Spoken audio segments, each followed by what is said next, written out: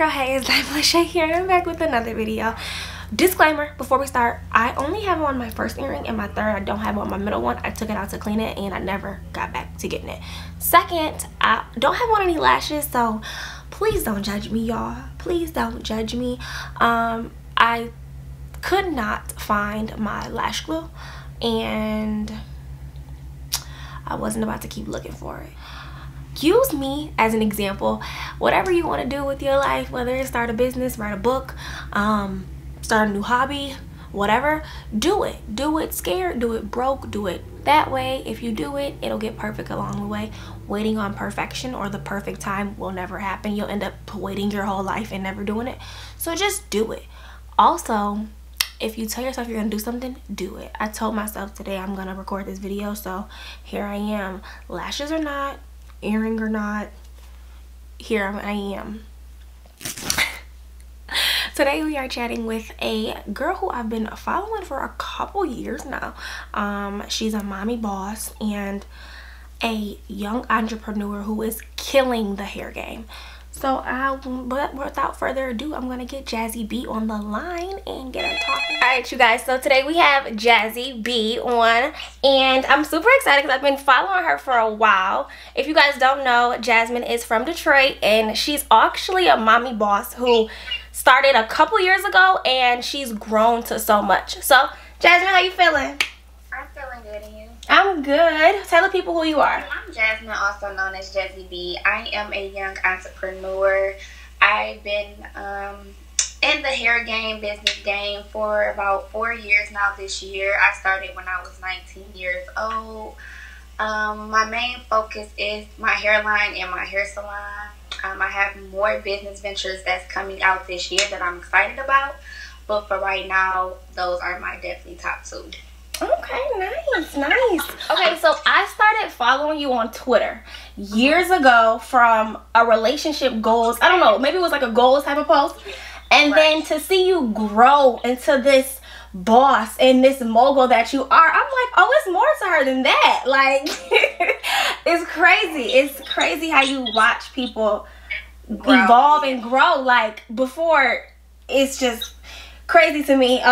So quickly within these 4 years, your business has gone from just a hair you selling bundles to now you have a full shop. And how do you think that happened for you so fast? I wouldn't even say fast, but it happened for me swiftly because of the simple fact that I was consistent. I wasn't letting anyone know my moves. I was just moving. I wasn't really worried about getting denied, getting told no. I just went out and did what I had to do. Stepped out on faith. I knew what I wanted, and I just went and got it. Period. Period. So you created the Barbie shop, and that was 3 years after you had already been doing bundles, right? Yes. Okay, so and the Barbie shop is hairstylists, nail techs, lash techs. You really have like anybody who does a service in there. You have a platform for so many people who can't afford their own building. And the crazy thing is you don't do any of them. So it's like, was it hard for you to open something that you don't do? It wasn't hard for me only because I sell hair. Okay. So that was my hustle inside of the shop. I sell hair, I provide the hair. You guys do hair, you guys do lashes. I promote you, you promote me type of thing. It's not I'm your boss. It's not, I'm here, be in charge. It was you're your independent contractor. I'm my independent contractor. We're going to come together. We're going to hustle. We're going to make some money. And we're going to all have everyone leaving out as a Barbie. So how did you come up with the name? It actually took me a little minute to come up with the name. I was really contemplating. I'm like, I really want to sell bundles. I really want to do this. I just need a name. Like, that's just my, main part that was so hard for me opening a business. And I sat in the room and I'm like, well, I'm always being called a Barbie doll or referred as a Barbie. So I'm like, you know what? Let me do my Barbie extensions. Let me do something that I don't really hear too much of. But let me throw it in there. And then I took that and was like, okay, I'm opening up a shop, the Barbie shop. I don't have to limit it to my Barbie extensions because it's not just what's being inside of this place. I wanted, service everyone. Yes, and the Barbie shop. When I tell you, it's like pink walls, it's white, it's pink mirrors, it's white fluffy chairs. Like, you created the Barbie dream house in a shop, right? And then your branding it's still a Barbie. So, what is a Barbie to you? A Barbie can be any lady to me. A Barbie can be anyone who loves to make themselves beautiful. You like to be dialed up. You like to have your hair done, your makeup done, your lashes, your nails. You like to dress pretty. Like, you just keep yourself up, and you are a Barbie. Okay, so let's take it back, cause you've been in the hair game for a minute now. So let's take it back. You were a nurse. You went to nurse school, and you were on track for that. How in the world did you go from I'm gonna be a nurse to I'm about to slang bundles? How did that? Well, honestly, I was going to Oakland University. I was studying to be a nurse. I had my head on straight from being a nurse since high school, and I actually started back falling off academically because I'm not used to being broke. Like usually the term in college is being the broke person, broke friend or whatever when you go to college. And me personally, that never set right with me since I was a kid. I always liked to have my own. So by me wanting to I was working at Bucharest, which is actual, a takeout restaurant in Detroit. I was working at Bucharest Grill, and I was trying to maintain both, and it wasn't, it wasn't flowing like that. So okay. My academics fell behind, and they actually told me I had to leave college for a year. It was like, just come back when your head is on straight. And me personally, I never got my head on straight. I got into my own bag and became my own boss. So many people when they start, one of their problems is they say they don't have the support, and they don't have the people around them, and their family don't get it. I know starting a business, when people first hear it, they don't see your vision like you. So how was it for you when you told people, like, I'm going to sell hair? Was it a shock, or was it just... Okay. It actually wasn't a shock. I had, like, my circle was so happy. Everybody was thinking, okay, we about to be bundled up. I know we about to get our bundles through. But actually when you start actually stepping out on faith and you actually become your own boss, become your entrepreneur, a lot of people struggling with, oh, you don't support me, you're not my friend, or you don't support me, you're not my family, and they be having grudges against people around them because they don't support them. But you have to look at it that I feel like the best support comes from strangers. Okay. People that promote your things the most, people that's going to come to your events, people that's going to shop with you the most, it's going to be strangers. Yeah. And that's just the absolute truth. And you can't get mad at that. You can't get mad at who supports you, and don't force people to support you. Let the support come naturally. So, for you, what is the top 3 ways you get support? I feel like my best support is, of course, shopping with me. Shopping with me, coming to my shop, getting service. I feel like the second way of my support is posting me, posting when I got a sale, posting any service that's there. And then my third support is like coming out to my events, coming out to my pop-up shops, coming, just even if you just show your face, they don't have to be monetary, just show your face and be present. Y'all hear that? Support is not just by people purchasing your product. So many people think like, oh, she didn't buy my stuff, so she doesn't like me. Like, no, maybe I just don't like the product. Maybe I just don't care for lashes. Maybe I just don't care to have bundles. Like, I can support you by so many other ways. So, I feel like looking on Instagram, everybody who sells hair seems to be successful, seems to be having these cars and these shoes and these whips and all of this. So what advice do you have for people who think selling hair is easy and think they want to just get into it? My advice is stay consistent. You can't look at everyone who got the bags and the purses and the shoes and the cars and all of that, because at the end of the day, you don't know how they got it. And then you have some people that's self-made. You got some people who's investing in themselves only. We don't have, other people investing in us, or, different things like that. So you can't pace yourself based on people around you. Pace yourself on you. Materialistic things are going to be there. Right. Make sure you handle your business. Handle your business. We all in the house. Handle your business. Please.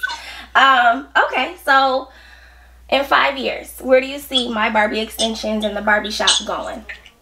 In 5 years, I want to be in multiple states. I want to be, places that in, maybe people think like automatically like Atlanta and stuff like that. No, Atlanta is full of businesses. I want to be places that, like Tennessee, like country places where they're not used to Barbie things. Yeah. They're not used to lace fronts and, you know, different things like that. So I want to expand my business in different places, and I want to see it grow. And like I said, I want to expand and do different business ventures as well. Pause, stop what you're doing, and like this video. Subscribe and leave a comment. Okay, back to the video. That is good. Okay. So you're from Detroit. I'm from New York, but I went to my last 2 years of high school here, and then I left and came back, whatever. How do you think Detroit has made you the hustler that you are? Detroit is just one hustling city. Period. It's no other way to put it. Mainly everybody is just hustle. You get it how you live. You know what I'm saying? You eat or you starve. So it's like your city, this city, it just pushes you to do everything you can do. Okay. Well, you guys, she's only 22, and she's been in this game for 4 years. But last year you had a baby, baby Jace, who is so adorable. Oh my gosh, I be like, oh, look at him. How has being a mom changed your life? Being a mom changed my life completely. It changed how I see things. It changed how I want to get it. He definitely, some people say baby slow you down. My baby actually pushed my business to the utmost part. He made me want to go twice as hard because now I have somebody that's dependent on me. So I have to do everything that I have to do. So it's like he's a blessing. He's the biggest blessing. Yes. Well, yesterday I asked you guys to send me questions, and you guys did. So I'm going to ask her your questions now. Somebody said, well, a lot of people actually said, what is one thing you wish you knew before becoming a mom and a business owner? One thing I wish I knew.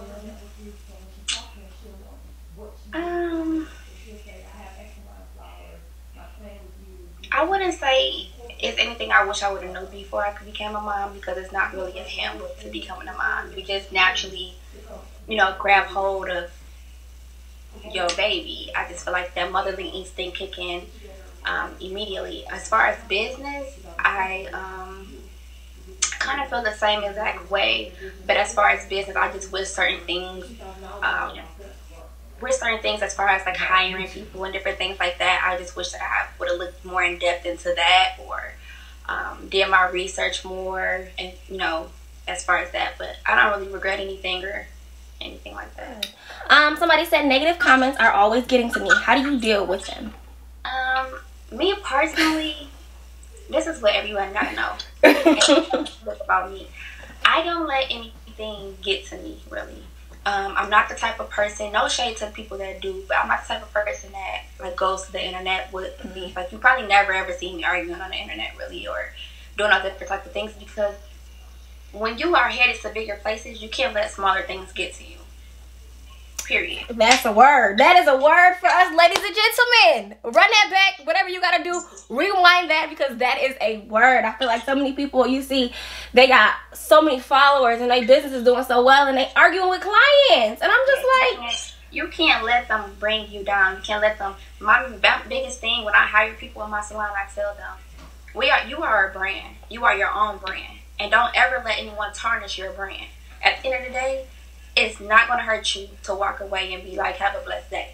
You don't have to argue with a client. You don't. Simple as that.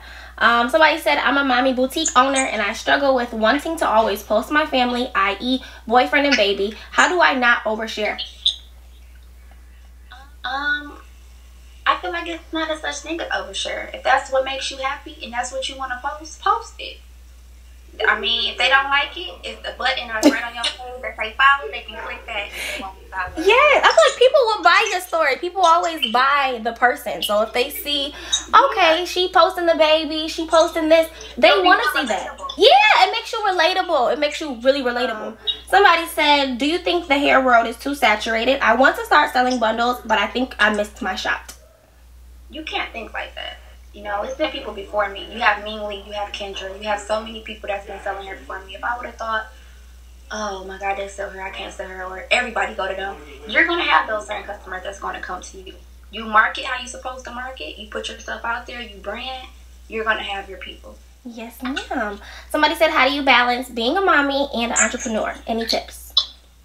It's not really a handbook. You just have to stay consistent, stay on top of it. It's easy to get distracted. It's easy to be like blaming everything on your baby. Like, I can't get nothing done because I have my baby. You have to organize and set things apart.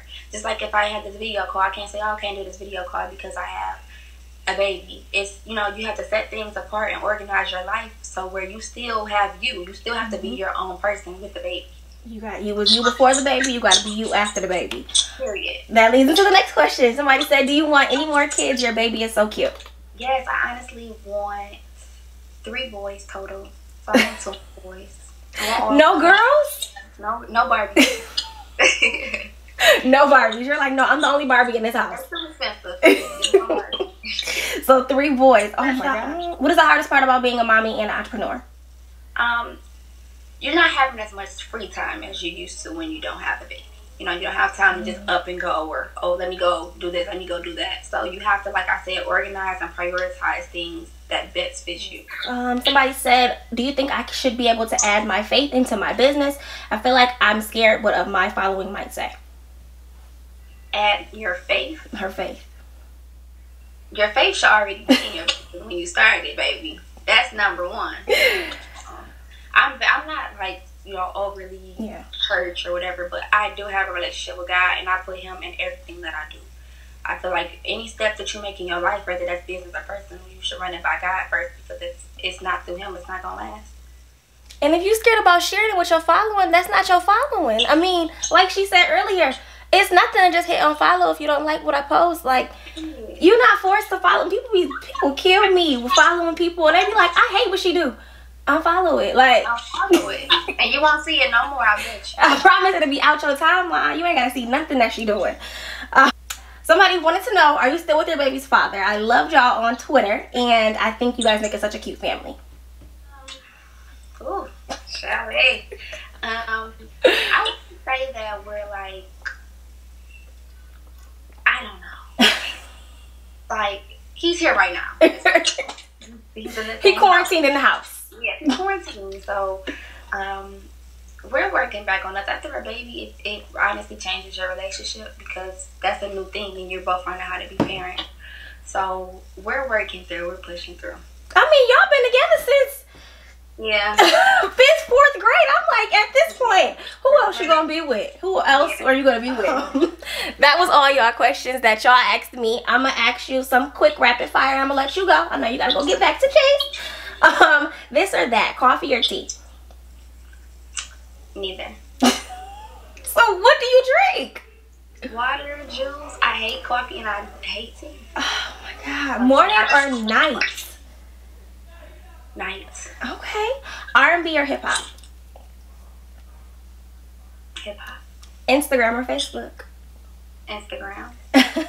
Light liquor or dark? It depends on the night.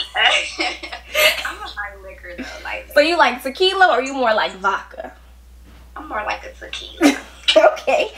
Wealth, or do you want the love? Well, give me money.